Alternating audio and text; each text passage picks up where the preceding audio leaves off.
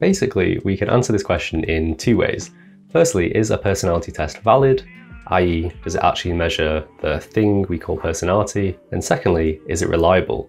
So if I were to retake a personality test at a later time, would I get the same result as I get today? That's exactly what we're going to find out. So today we're going to run our own little experiment. I'm going to take 2 personality tests and I'm going to come back to them a few months later in a part 2, and we'll see if the results have changed. If they are different, then I guess they're a waste of time. Or my personality has changed.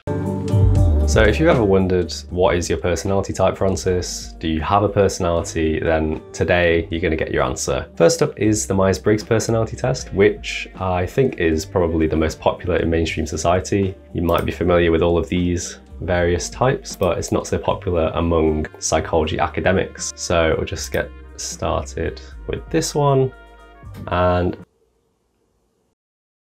so if you go to the description, guys, I've actually recently got Amazon affiliate links, which means that if you click on any of those links to products such as my standing desk, my computer that I use to edit my videos, and you make a purchase on Amazon, not necessarily any of those items, but any item at all on Amazon, after clicking through my link, I get a small kickback at no cost to you. And while we're waiting on that, we shall not be able to do the official MBTI because I'm not paying $50. No wonder she's in the sun here, making $50 a pop. So 16 Personalities seems to be somewhat based off Myers-Briggs. You get a freakishly accurate description of who you are and why you do things the way you do. I teared up a bit, never felt so understood. Wow, fantastic. Let's do it. I regularly make new friends. I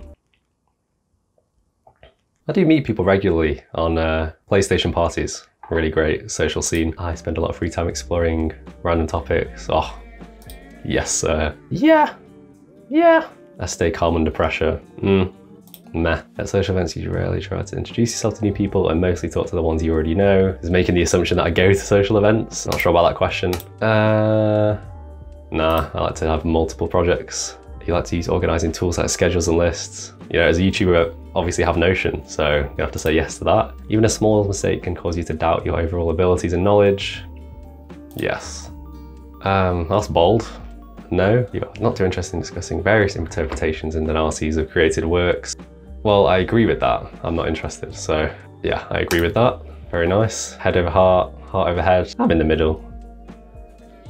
Yes, my sleep pattern is, doesn't qualify as a daily routine. Do I enjoy participating in group activities?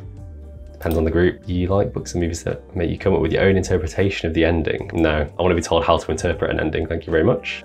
Interested in so many things that you find it difficult to choose what to try next? Yes. Prone to worrying that things will take a turn for the worse? Always. You avoid leadership roles, group settings. I hope any potential employees aren't watching this. You're definitely not an artistic type of person. What do we think of these YouTube videos are? You think the world would be a better place if people relied more on rationality and less on their feelings? That's a bit Ben Shapiro. I'm going to say no. I enjoy watching people argue. No, that's kind of draining. I tend to avoid drawing attention to myself. I've started a YouTube channel, I guess, so no. My mood can change very quickly. I don't know. You lose patience with people who are not as efficient as you. Sometimes. You often end up doing things at the last possible.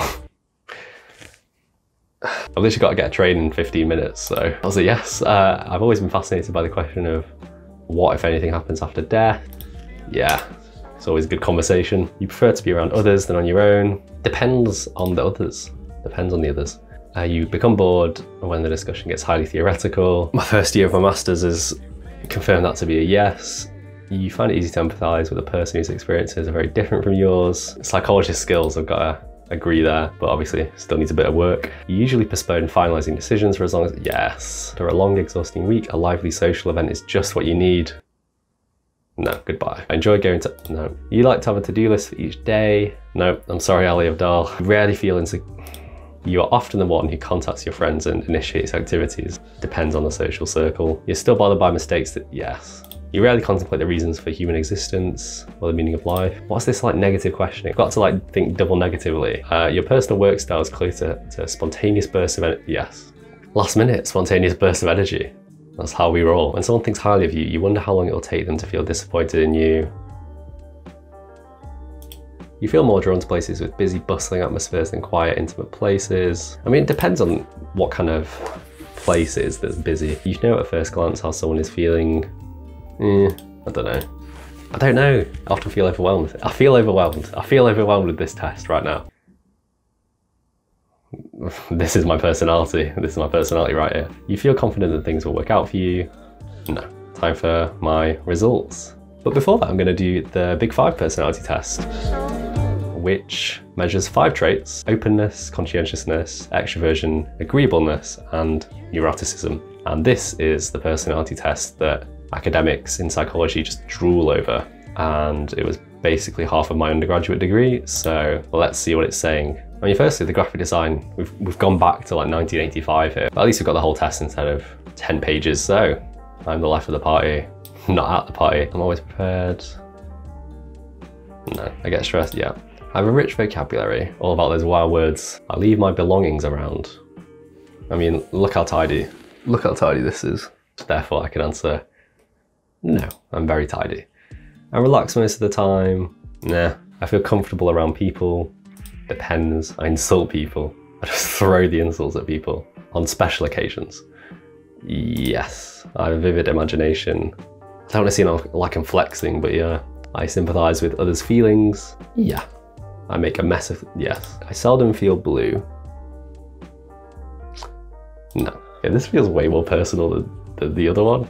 I start conversations.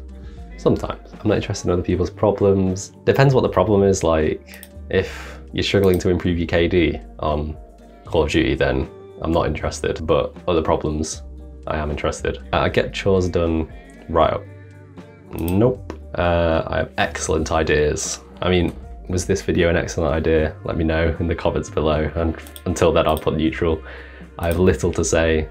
I have a lot to say. I just often don't say it. I have a soft heart. Yeah.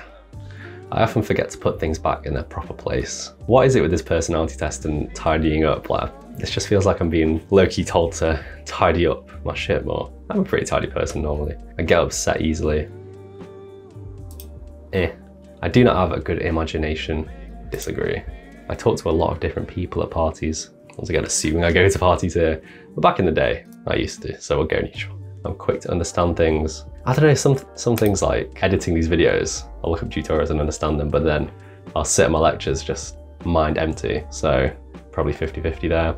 I shirk my duties. Oh yes. I have frequent mood swings. That's the same question as that. I don't mind being the center of attention. Again, we've started a YouTube channel, so can't really disagree.